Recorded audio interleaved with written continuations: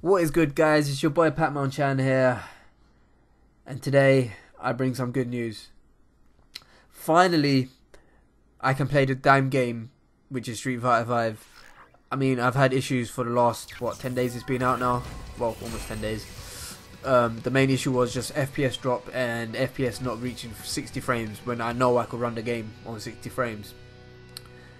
Basically, what the problem was for me was that I had way too many network adapters. As in, I checked my network adapters and I had about 100, possibly more, around that number.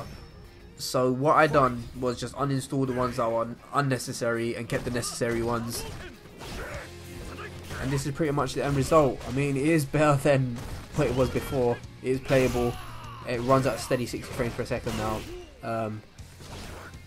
And yeah, man, if you haven't seen my old video, check how bad it was for me. I mean, I'm pretty sure some people out there having the same problem. So if you are, then try this and hopefully it works for you.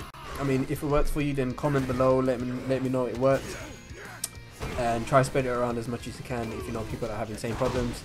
If it hasn't worked for you, then comment as well, and then we can try to resolve something, because I want to help you guys play the game, because I know how frustrating it could be. And if you guys are down for some games, let me know. Just add me up, guys. Just send me your names, comment them below, and I'll add you. We'll get some games going. Hopefully this video has been helpful to you, and hopefully you know people that would help. But as always, guys, it's been nice talking to you. Take care, and hope you enjoy the rest of the video. Peace.